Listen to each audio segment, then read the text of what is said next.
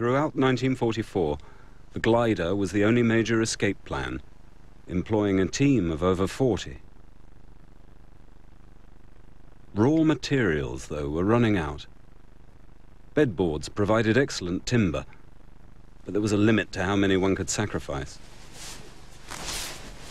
The bed sheets were also in demand.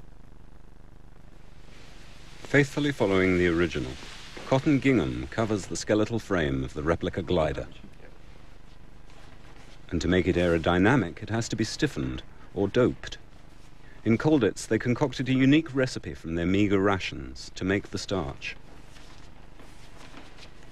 When we doped the fabric, that was quite an exercise up here, wasn't it? It was, wasn't it? Mm. Yeah, we used millet, which we'd been given by the Germans to eat, and we found if we ground it up with a sort of mortar and pestle device, we could boil it up afterwards and use it as a dope on the blue and white check.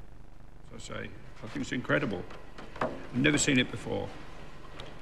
It's got everything that we're seeking there, but we won't use it because for airworthiness requirements, we'll use cellulose dope, and you can hear that it's just a little bit tighter.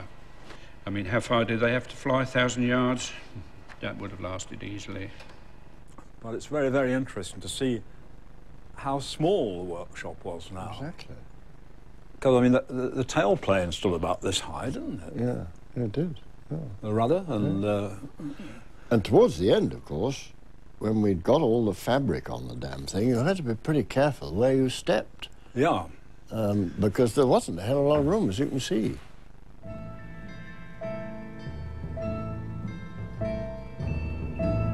Despite the crowded conditions, a space was found in the workshop for a young army officer with a singular idea.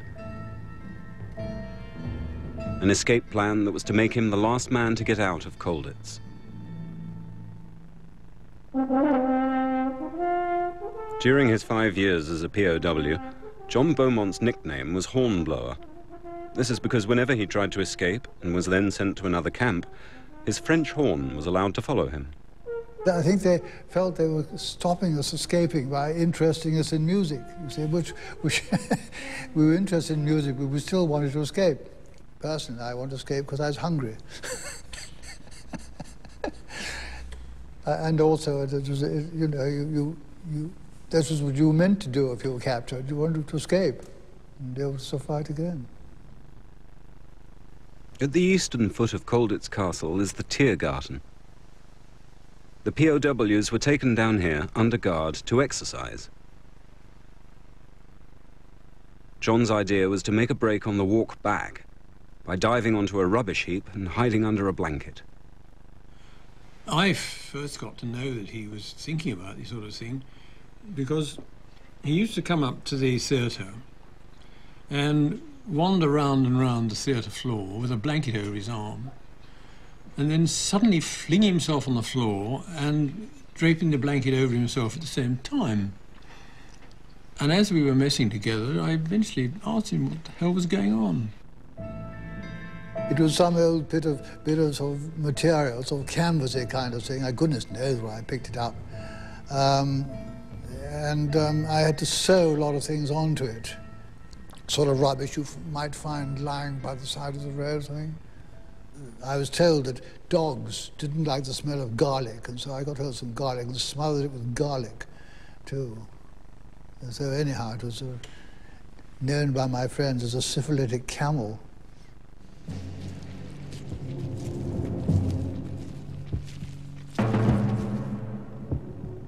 I heard the Alsatian coming up. I thought, oh, God, this'll be it, because the dog will sniff it out. But whether the garlic prevented the dog doing it, I don't know. Anyhow, he passed by.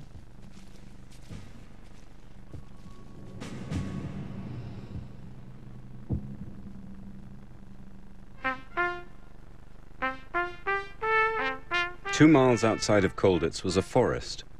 John hoped to wait there until dark before risking the 70-mile walk to Czechoslovakia.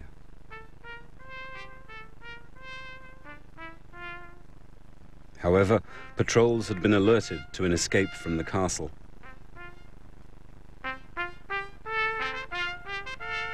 These two stopped their bicycles and asked me who I was and so on. And so in French, I replied that I was a Belgian worker on parole and produced a certificate to say that I was. They said, "Ha ha, you must be from Colditz." The standard punishment for escaping was 28 days in the cooler. While John Beaumont was serving out his time, rumours were spreading about an Allied invasion. Supreme Commander of the Allied Expeditionary Force. A new phase of our air bombing has begun. Those of you who can leave the towns in the 35-kilometre coastal belt now... As soon as the news was delivered around the world, so it was around the prison camp. The gamblers started laying bets on when the war would end. Suddenly the cry, "Home by Christmas," didn't sound so hollow. This is what the Colditz glider would have looked like in September 1944. But their workshop, unlike ours, did not provide the room to fit it together. John Lee, the pilot builder, has just finished making the wings. That's the first link up. They contain over 6,000 hand-shaped components. And we have no adjustments to make whatsoever. We've got far more travel than I could have hoped for, and that will be crucial in the flying of this machine. It's really nice. The original glider was almost complete, but work was halted because of events outside of the castle. What became known as the Great Escape was a mass breakout from another POW camp at Sargen, northeast of Colditz.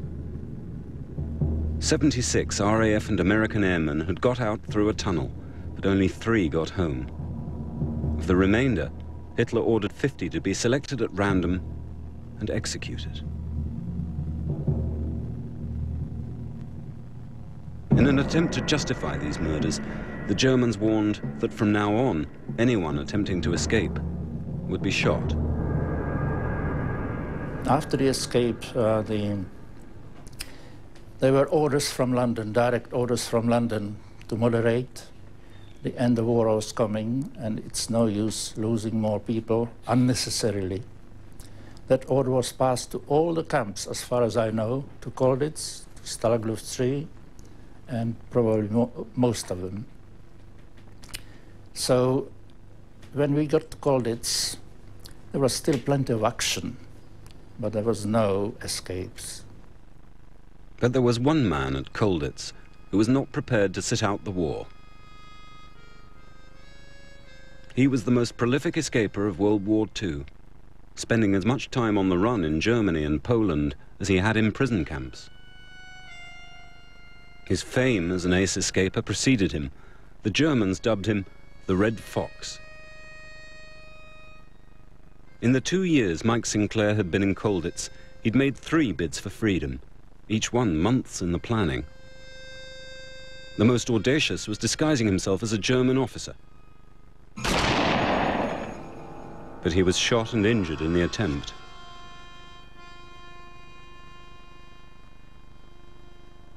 Now, 2 days after the grim warning from the enemy, he was ready to try again. Monday, September the 25th. I was sitting in the bedroom, writing at Martin's table, a letter to my mother. The time was just before 3 o'clock, when a fusillade of shots with much shouting came from the park. It was old Mike making his last and most daring escape.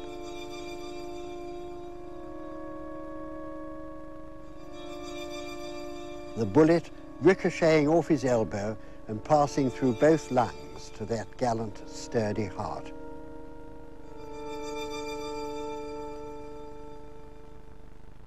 No one has tried harder than he in this war to do his duty, despite the many difficulties, disappointments and setbacks with which he had been faced during 4 long years. There was no one more loyal and straight than Mike, and though he was not always an easy person to get on with, he was always a very true friend to me, and by his death the regiment has lost a very gallant officer. I obviously was feeling it, wasn't I, very much at that time when I read it.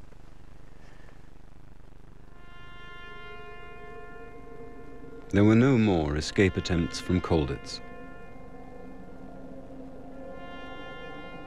By winter 1944, Germany was in retreat and the country was in chaos.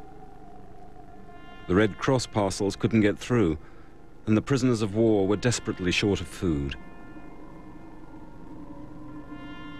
I think we all develop ways of sleeping to get over the worst pangs, and the normal one was to sleep with one's clenched fist, sleep on your face with a clenched fist in your stomach, so that at least the walls of your stomach weren't sort of flapping uselessly, but felt that they had something in.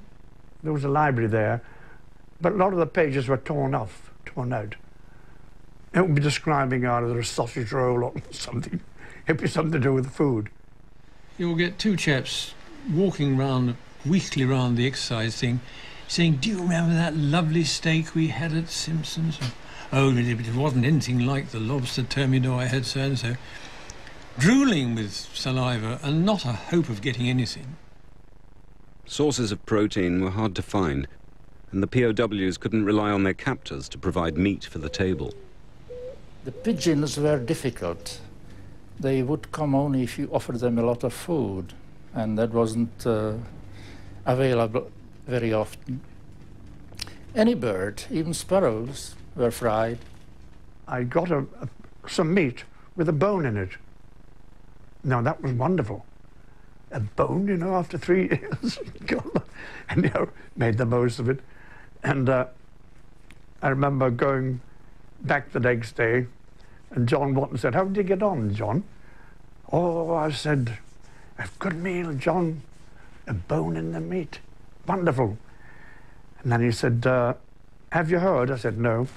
He said, "The English cat's missing." We skinned it and we boiled it up. We boiled it up with some lentils. It's a very greasy meal, actually, cat. But, I mean, it filled an empty spot.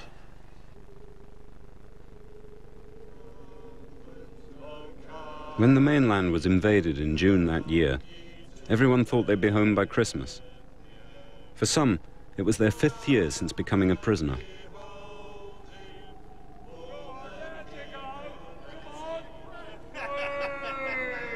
Inside the courtyard, it was 7 below, and Flight Lieutenant Cheko Chalupka, a true gentleman, was paying the penalty for losing the bet he'd made back on D-Day.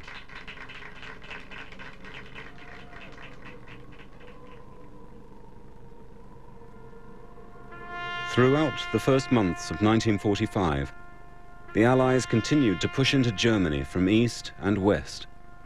In Colditz, the prisoners were monitoring the advance, but they were unsure who would be the first to arrive, Americans or Russians.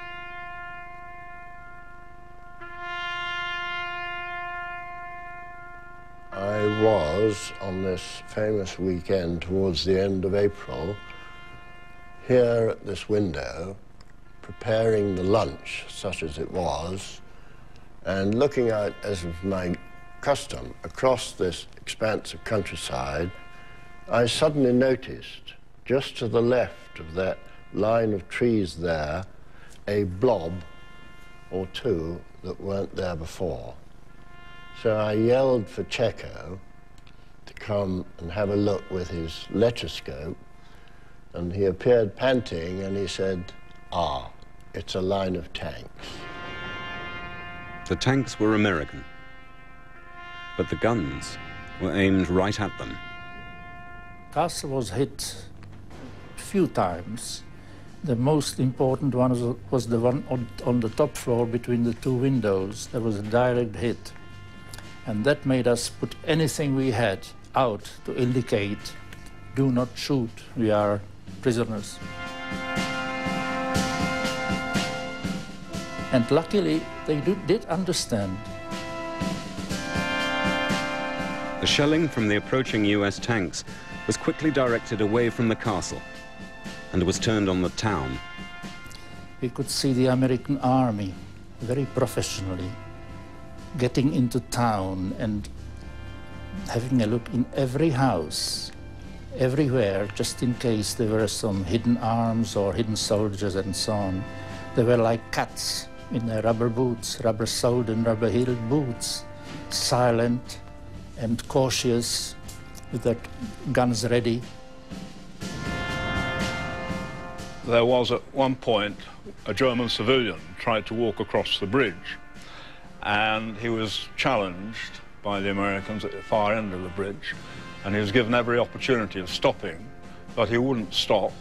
And just about where that person is on the bridge now, he was shot, and his body was left lying in the middle of the bridge for quite some time. After that, of course, we went down into the courtyard. And the gate rather cautiously opened, and there was an unmistakable American helmet poked round the gate. And he was filthy and dirty from battle, steel helmeted and armed to the teeth.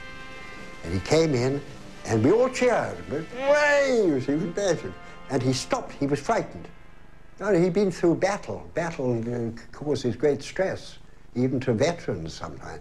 And he was under stress, and there were all these mad people waving their arms and shouting at him, and he quickly took down his rifle, which had been on his, he was holding over his shoulder, got this down, and menaced us, you see, and said, "Kate, stay back, he said. We said, "Oh, we're friends, you know." And then he relaxed, and some other soldiers came in, and it was all very jolly. But they weren't ready to go home just yet. High up in the roof of the chapel lay the completed parts of an aircraft, waiting to be put together. Bill and I, before breakfast, we went up there, knocked a hole in the ceiling, brought it all down, and I was assembling one side and you were assembling the other. Your side went together perfectly. My side, I had to ask you to just pull two bits together while I put a bolt through. Now, none of those things had been fitted before. They hadn't been able to. So it shows how accurate our work was. This is the only known photograph of what was christened the Colditz Cock, taken that day by an unknown GI. Jack and Bill proudly displayed the glider to their German guards and the Americans who'd arrived. It was left behind when 3 days later the prisoners were evacuated back to Britain. They never saw it again, but rumor is that it was burnt after the war.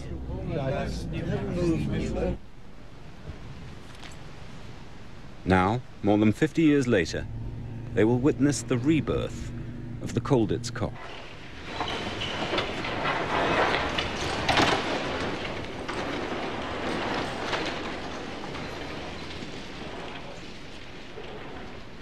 The trees there. Where is everybody else saying England? Ah, good Lord. Hang on, stop. We've met in... The fabric's gone beautifully. Look, it's so smooth and shapely.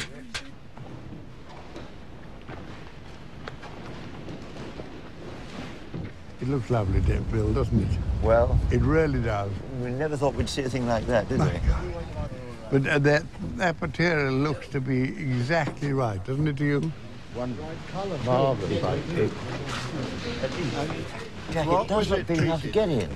Oh, yes. There's room there. Yes. There's a stick and the rudder right at the end.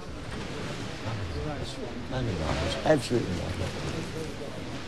Tennis balls. German ones, are they? Wonderfully made, isn't it? Yes. Well, it was 7.5 weeks, and the wings were built 60 miles away. You've done a wonderful job on it, you really have. And look, this is the most important bit. Absolute luxury. I think we should have had the advantage with our launch up there, because we had a good old diving start. Oh, yes. We could providing we were under control. Well, from the word go. Under control. Next thing is hopefully it'll be in the air. And finally, the question of whether it would have flown can be answered.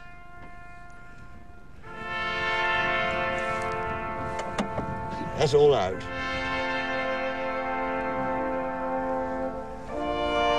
Off you go. He's got the stick. Isn't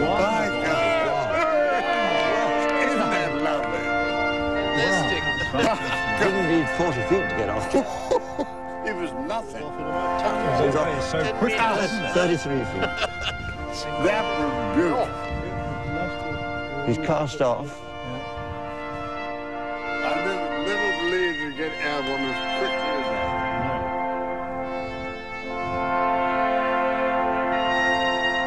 I can't see him, he's got so high. Prove the point after all these years. He really does. Amazing. He's enjoying himself. He doesn't seem to lose any height. As if he's got a thermal over there. I thought he would have It is a beautiful thing. I don't know if he's staying up. It's long. I can't find the So bloody he's going to thing. make a left-hand circuit and come round. We've got to watch this bit. It'll happen very quick.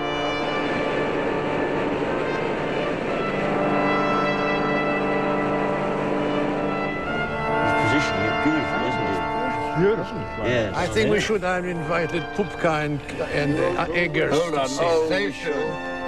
Perhaps they are watching. Perhaps they are. Never float. And just kiss it. Look at that. Beautiful. Hey! Oh, Brilliant. Brilliant. That really is.